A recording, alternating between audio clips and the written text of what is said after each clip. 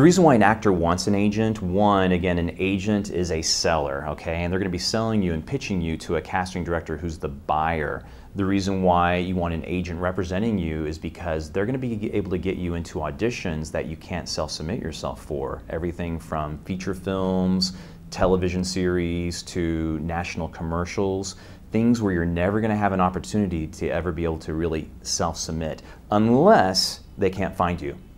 So they're looking for, let's say, somebody who's 5'3", plays the violin, speaks Cantonese, and also can do backflips.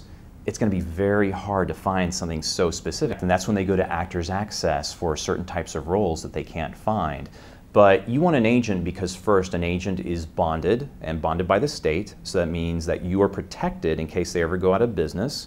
They'll be, if you're owed money, through that bond, you'll at least be paid something. So that's the first reason. The second reason why you want an agent is also they're union franchised, which means through the union SAG-AFTRA equity, they've been franchised and they can actually handle contracting for those union contracts.